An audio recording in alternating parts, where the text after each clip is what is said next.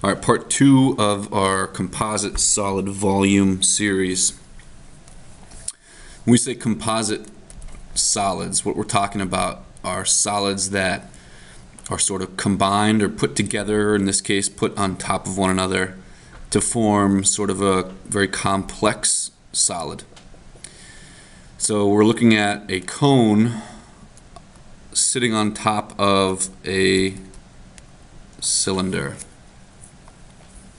And our job is to figure out the volume of the entire solid. So the cone volume plus the cylinder volume. We're looking to find that whole thing.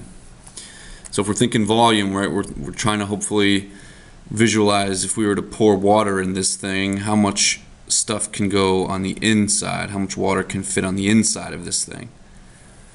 So we're going to basically just find the volume of the cone and add it to the volume of the cylinder. That's our plan of attack. So here we go. Let's go ahead and start with the volume of the cone. Volume of the cone is, I'll go over here and do it this way. Volume of the cone is, if I remember correctly, 1/3 pi r squared times h. And let's see, we have h is 3. And the r, well, the r of the cone is going to be the radius of the cone, so the distance from here to here. Well, that's the same as the radius of the cylinder. The diameter of the cylinder is 7.2, so the radius must be half of that, or 3.6. We're going to square that, multiply it by 3.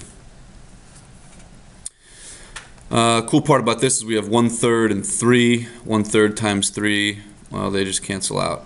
This cancels with this. 1/3 and 3. So we have 3 on the bottom, big 3 over here. So really we have 3.6 squared times pi. So let's go to our calculator and we'll see what we get. 3.6 squared times pi. This is the volume of the cone, 40.715 feet cubed. So that's V cone. Volume of the cylinder, and I'll take it over here since this is a nice empty space. Volume of the cylinder is very similar to the volume of the cone. It's a little easier, in fact. It's actually 3 times bigger than the volume of the cone. In other words, there's no 1/3 in front of it. Radius again is 3.6. Height of the cylinder, though, this time is 19. The height of the cylinder goes from here all the way down to here.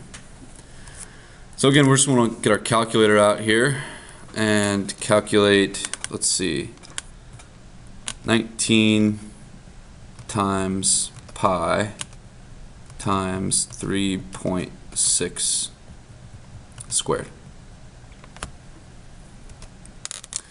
773.586. 773.586. That's volume of the cylinder. And all we want to do is add those two together. So we're going to take this right here and add it to this right here to get our total volume. So I'll just press plus 40.71504,079.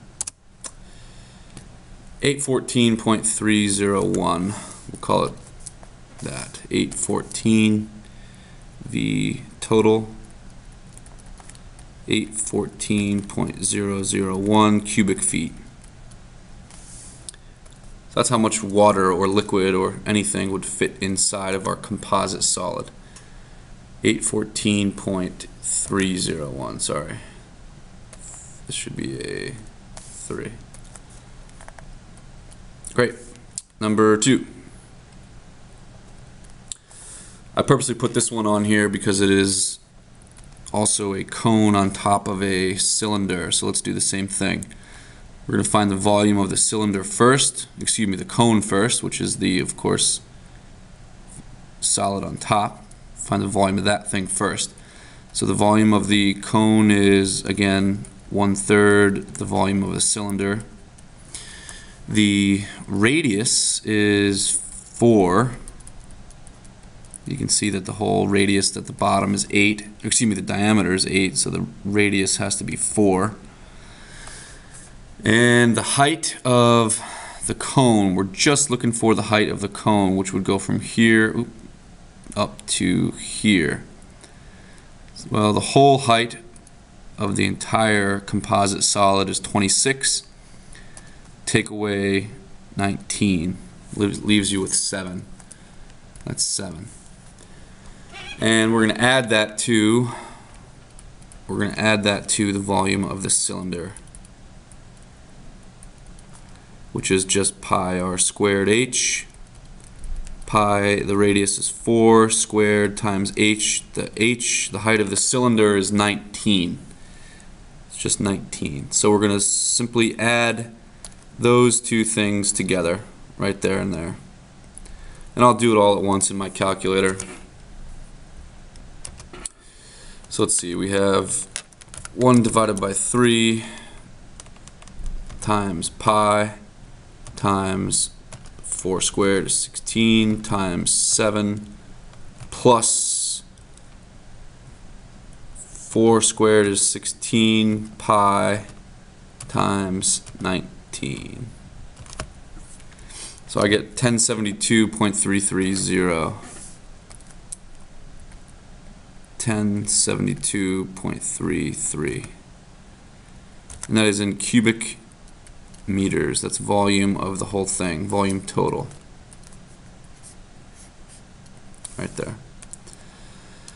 So you notice that second time what I did is I just kind of entered it in all at once and did it that way. And whereas in the first example I found the volume of the cone, pressed enter, volume of the cylinder, press enter. But that actually required me to copy over a ton of decimals and stuff. So doing it this way, I'm letting my calculator work for me.